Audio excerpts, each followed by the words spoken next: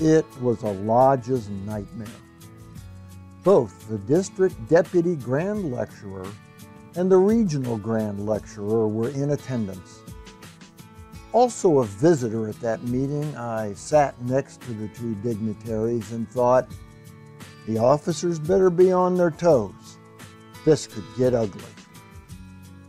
It went better than I expected, but at one point during the meeting, the district deputy grand lecturer leaned over to the regional grand lecturer and whispered, "The senior warden said, you will advance to the west and communicate the password.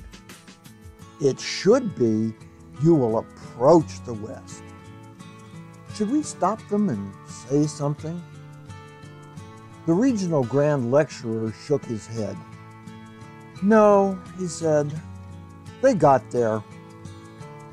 I'm with the regional grand lecturer. I'm not a hardcore ritualist, and that's blasphemy in some circles. Don't get me wrong, I like a well-done ritual as much as the next guy, but I care more about whether the ceremony comes off well than if a brother says this when he should say that. Yeah, I know, I'll never be a district deputy grand lecturer. And don't even get me started on the guys in the peanut gallery who start yelling out the next line anytime a speaker has more than a 2-second pause. I'm not alone in that. I've been in lodge when the master appointed a proctor with the admonition, I don't want to hear a word out of anyone else. I'm big on proctors. I bring all this up because each year my lodge tests for one of the ritual awards my Grand Lodge sponsors.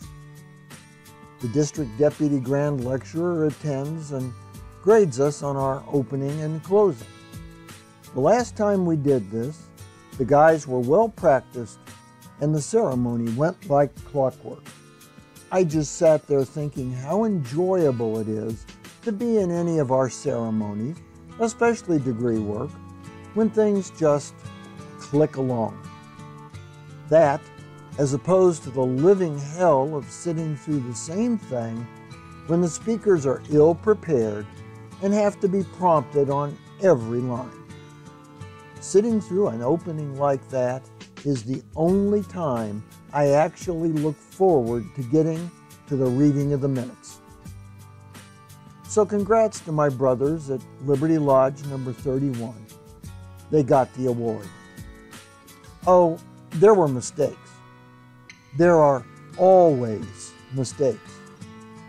I knew our perfect score was gone as the chaplain, asking God to subdue our discordant passions, prayed, "Grant that the sublime principles of Freemasonry may so subdue every insubordinate passion within us." See, I just let that roll right off my back. In fact, I thought it was kind of funny. Unfortunately, the district deputy grand lecturer, you know, the guy keeping score, was not amused. For the Whence Came You podcast, this is Steve Harrison with the Masonic Minute.